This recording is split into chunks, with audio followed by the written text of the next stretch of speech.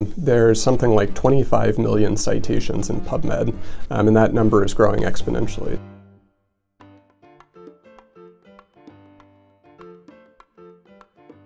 My name is Elizabeth Allen.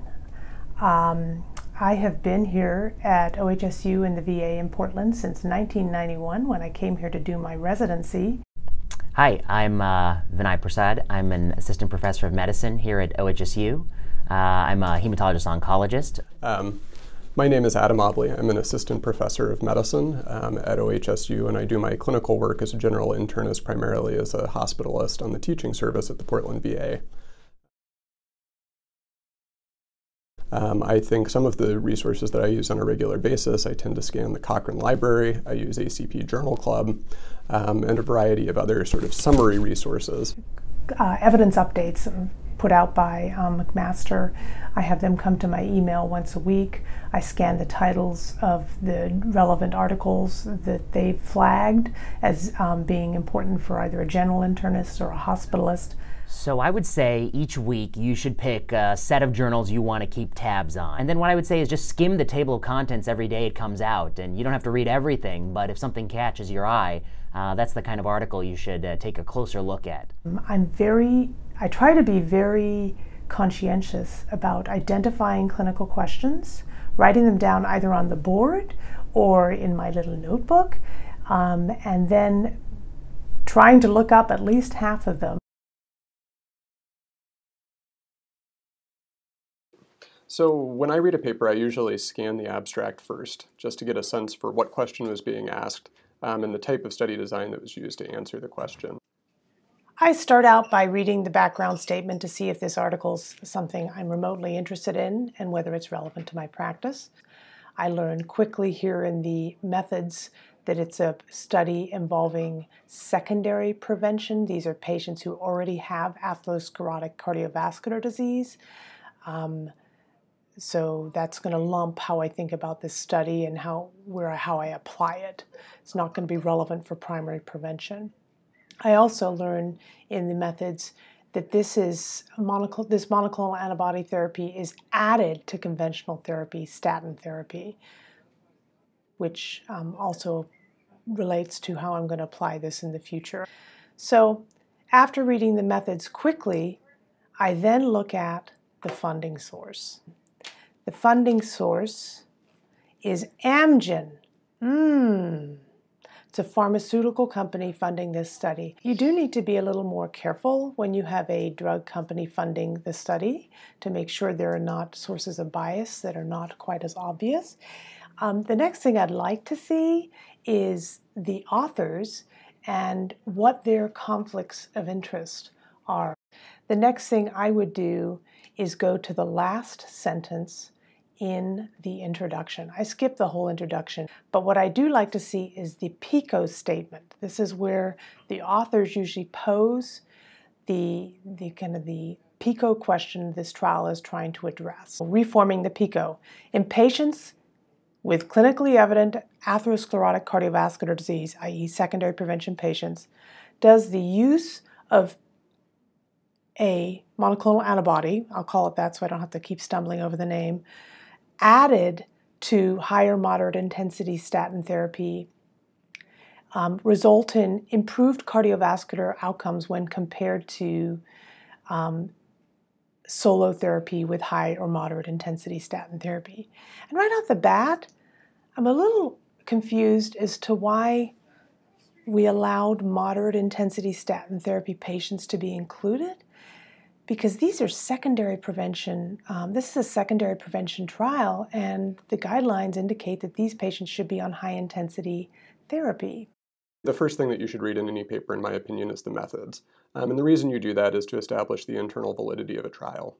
If there's such a high risk of bias based on the study design and execution that you have reason to doubt that the results are valid, then there's really no reason to go on. Again, it reiterates double-blinded, placebo-controlled, randomized, multinational clinical trials in patients from over 1,200 sites in 49 countries. Wow. Okay. Structurally, this sounds like an ideal trial. I will be able to apply it broadly because it's from patients all over the world. It's randomized, which we all know is the first validity criteria. And it tells us that the trial sponsor collaborated in designing the trial. Ooh, that's a little concerning. Usually you like them to be the funder, but not involved in the design, the execution of this trial. But there it is. It's been pretty well established now based on some Cochrane work. The Cochrane Methods Group has looked at the effects of industry involvement on studies with some pretty convincing results showing that industry sponsorship, quite separate from the risk of bias and the conventional ways of assessing risk of bias in a trial, influences the outcomes in ways that are more positive when it's industry sponsored. So we're looking at adult patients 40 to 85. It's nice that they go that old because a lot of these studies don't. Clinically evident cardiovascular disease, that's nice to know. Okay, so I know adult patients, secondary prevention, all on statins, at least atorvastatin 20. That is reassuring. So we'll look first for appropriate allocation concealment and random sequence generation. And sure enough, we find that patients were assigned in a 1-to-1 ratio. Randomization was performed in a double-blinded manner with the use of a central computerized system with stratification according to the final screening LDL and region, which in this case means that as we look through our Table 1 of patient characteristics, we should generally find that the LDL cholesterol levels at baseline were similar, and additionally that they should be evenly distributed across regions. And whenever there's a composite, you want to look at each component to make sure they're equally relevant and of equal severity. Cardiovascular death, MI, stroke, hospitalization for unstable angina, or coronary revascularization. Of those items, most would be considered equally bad, except for hospitalization for unstable angina. That's kind of a loose outcome, and I wish that hadn't been included. There are some things in here that are profoundly important, but there are some things in here that are less important. So revascularization is a notoriously less important endpoint. It's also heavily influenced by unblinding or unmasking. Unblinding.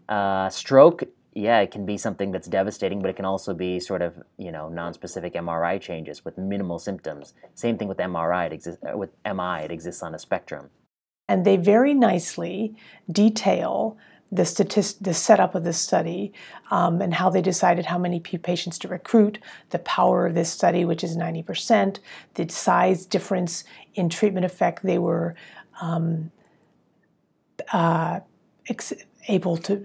they were powered to see. The next question then would be, was there a significant rate of attrition in the trial? And we should be able to find that here in at the outset of the results. And indeed, what we find is that follow-up was largely complete, but we should note that there was a 12.5% discontinuation rate across the trial. Reassuringly, that was symmetric across both the placebo and the treatment and the experimental groups. And I want a consort diagram, a diagram that shows me how patients flowed through this trial. The patient characteristics, they actually stack up quite well. I had mentioned that because of the stratified randomization, we should expect that the mean lipid level should be equivalent in both groups, and we find that that is indeed the case here by the median lipid measures. I don't care if they give p-values or not. I'm just looking to see are the patients in the treatment group, i.e. the monoclonal antibody plus a high or medium intensity statin or placebo. These are, I try and characterize my patients, these are 62-year-old white men who are European in large part. A few have had strokes and other things, but mostly they're getting in this study because they've had MIs. Looking at the other characteristics, they seem to be largely evenly distributed. The only one that jumped out at me as potentially different was the higher rate of peripheral arterial disease in the evolocumab group compared to the placebo group. When you see something like that, the next question to ask is, in what direction would that bias accrue? Well, 30% of the people were on moderate intensity statin. That would be atorva 20. Interesting. That's quite a sizable proportion of patients who should be on high-intensity statin that aren't. It's clear that those patients receiving the treatment intervention had substantially lower LDL levels than patients in the medium or high-intensity statin group. I will say that by the mere fact that this lowers LDL so much, This trial is effectively unblind. Provider will know that a patient got evolocumab versus placebo because when the provider checks the LDL level, it'll be 30 rather than 90. And that there appears to be a small difference between the treatment group and the placebo group. What is that? 6.9, 1.5 percentage difference. Same goes for up here in the primary endpoint. We know that a number needed to treat is 1 divided by the absolute risk reduction, which is 1.5%, so 1 divided by 0.015, which if you're good you can do in your head, or if you're bad like me, you do on a calculator, and comes out to like 67. So I would need to treat 67 people with this fancy new monoclonal antibody on top of their statin to have 1 less cardiovascular death, MI, or stroke. I don't really care about the composite primary endpoint. I care about the components. I want to look for the most important, which is cardiovascular death. Cardiovascular death was unchanged. Okay, what about death from any cause?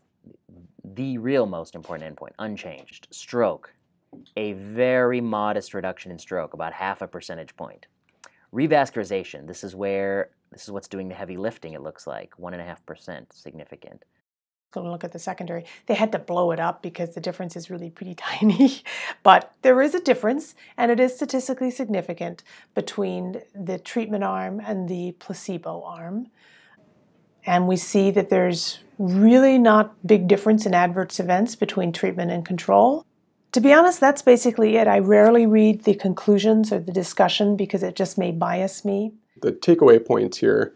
This is probably a well-done, internally valid trial that I would accept the results. I think the question really is the magnitude of the benefit and starting to get to sort of the external validity of the trial. One trick that I would apply here, which is sort of a very crude means of cost effectiveness analysis, is what's called the cost of preventing one event. And if you crunch the numbers here, then using sort of a yearly cost of one of these drugs of about $15,000, and knowing that the number needed to treat, depending on which of those outcomes we're looking at, is somewhere between 75 and 200 people to prevent one event, then the cost, looking at just the cost of preventing one event, is pretty high. It's for revascularization. To prevent one revascularization, the cost is about $3.3 million, or the cost of preventing one ischemic stroke is about $9 million. There's a 1.2 percentage point absolute difference in the rate of MI. One potential explanation is that the MIs that were averted were not ST elevation MIs, but rather troponin elevations of unclear significance. These MIs of lesser severity could be related to the fact that more patients underwent revascularization. So you see what happens is because the LDL is clearly lower, this trial is unblinded. If you unblind a cardiologist from someone's treatment, and if you tell the cardiologist this patient has very low LDL, perhaps on the margin that cardiologist is less likely to take that patient to cath if that patient complained of the same symptoms with the higher LDL. Because cardiologists are people too, and they believe in the power of lipid-modifying agents to, over time, reduce atherosclerotic burden. So if they know that the LDL is 30, they might say, let's give it a little more time, let's see how this does. But if they know the LDL is 90, and by the way, 90 is a bit high. With high-dose statin therapy, you could drop that a little bit lower to 70. So that also tells me the control arm, they didn't really push the dose of the statin. So, that's a little bit, suboptimal. So if the cardiologist knows these patients are on the drug and less likely to take them to cath lab, they're less likely to get that post-cath lab non-ST elevation MI. And that perhaps could be driving some of this outcome. So that's usually how I read these papers. I don't read too much of their discussion and intro. I cut to the results and then the methods.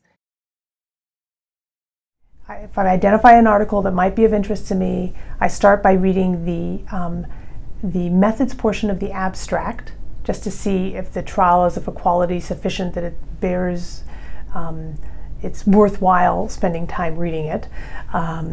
If I like the methods section of the abstract, I go on to read the first sentence of the intro paragraph to get the PICO question that the article is trying to answer.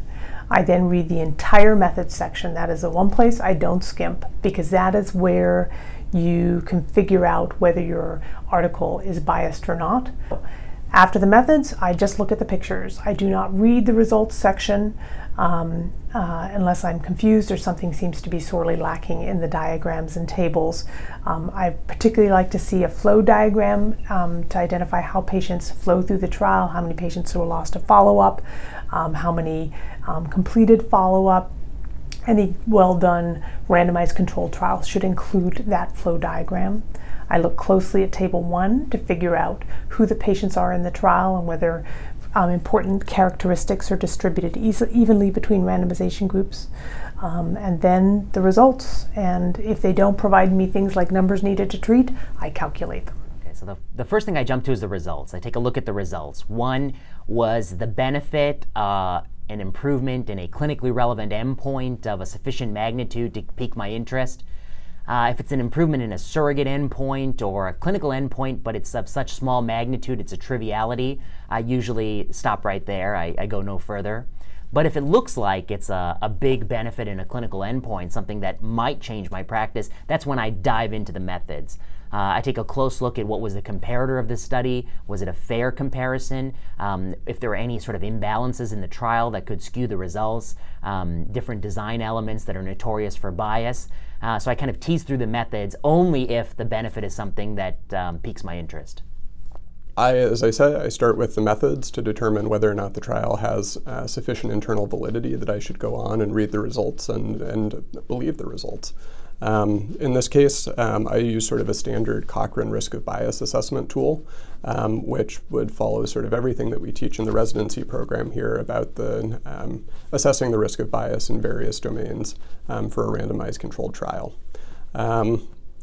Beyond that, I think the next question, once you've established that there's sufficient internal validity for a trial, is to look at the results. And probably one of the most important questions there is to establish the magnitude of the results.